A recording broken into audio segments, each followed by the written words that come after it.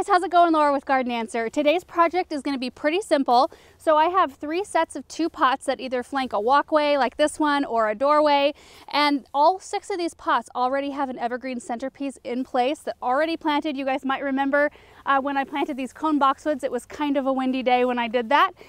But today all I'm going to be doing is filling in with some really pretty annuals around each one of the evergreens. So these are the 2 that I wanted to start with. This is right in front of our house, is our front entryway. So I've already got these green mountain cone boxwoods in here, and the reason I chose this variety is because they already grow in a conical shape. So they already have more of a formal flair to them, and that's kind of what I wanted up here.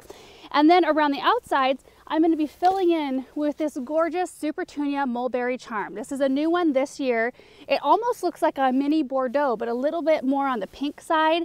Super great plant. They can tolerate a lot of heat. They can tolerate a little drought once they're established.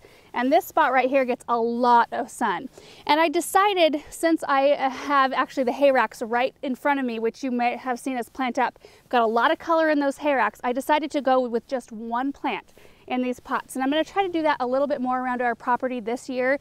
Instead of jamming them full of so many different colors, I kind of wanted to just highlight single plants. So what I'm going to do is add in a little bit of slow release fertilizer first, and then I'm going to plant these up.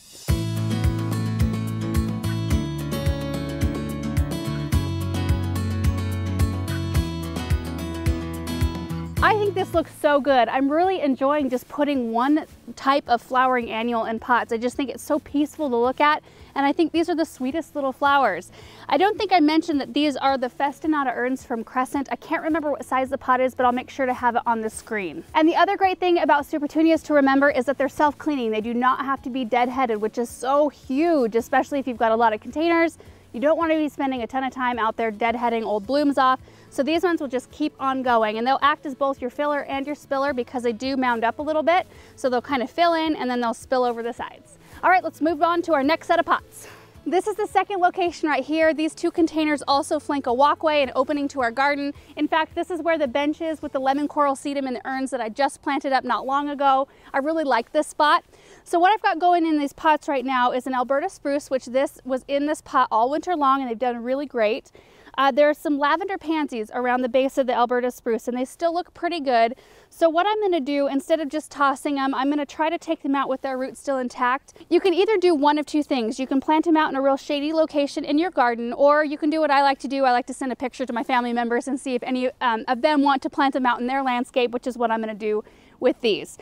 When they're all cleaned out, I'm going to come in with actually 2 varieties of plants. I know I said I'm going to try to do 1 variety, but I think I can get away with it because they're the same color. So I have Superbell's White, which is a beautiful, beautiful plant. I love the simplicity of white in the garden. It really glows at night. It just looks really classic and timeless to me. I'm going to pair it with Diamond Frost Euphorbia. This mix is going to be so pretty. The Diamond Frost Euphorbia is kind of that ethereal, just really wispy, kind of magical looking plant, I think. And I think when it intermixes with the Superbell's White, it's just going to be a really pretty blend. So I'm going to clean these pots out and get them planted up.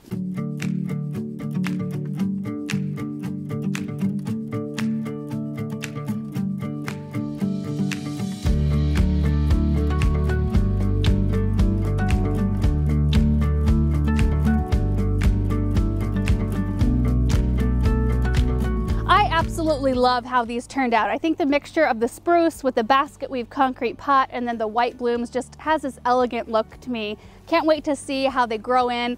I used 4 Diamond Frost Euphorbia and 4 Superbell's White in this pot. These are quite large openings, so I really wanted it to look full and abundant. In the pots up front that I just planted, I forgot to mention that I used 5 Supertunias in each container.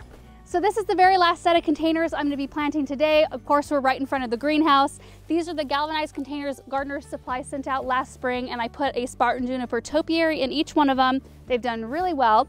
I've got pansies planted at the base, so I'll be pulling those and adding them to this bunch and then trying to move them out to a shadier location so that they will survive. It's supposed to get really hot next week, and they just don't do well in the heat. They start to fizzle out and just look bad. So we get them out while they're still looking good and they're still healthy, and then hopefully they have a fighting chance. I'll be planting Superbell's Grape Punch in these containers, just 100% grape punch. I love this plant because of the intensity of purple. I'm a huge fan of purple anyway. And then the size of these blooms is just like kind of incredible for a super bells. It's almost like a super tunia sized bloom.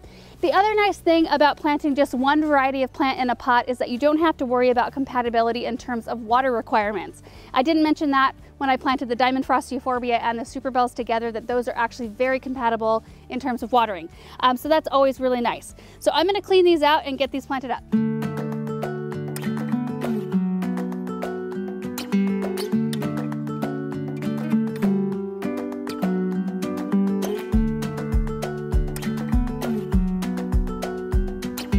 So that's it, you guys. I love how these turned out as well. I love the mass of purple. And everything I planted today was just so simple. I mean, I only planted 4 different varieties of flowers, and that's kind of the beauty of having an evergreen as your centerpiece. All you have to do is come in and change the flowers that are around the base every season. I like to have a mix. I like to have some pots with evergreens, some without, so that I just have a different look going on around my garden. I'm really excited to give you guys update shots of how these containers are doing throughout the season. Thank you guys so much for watching, and we will see you in the next video. Bye.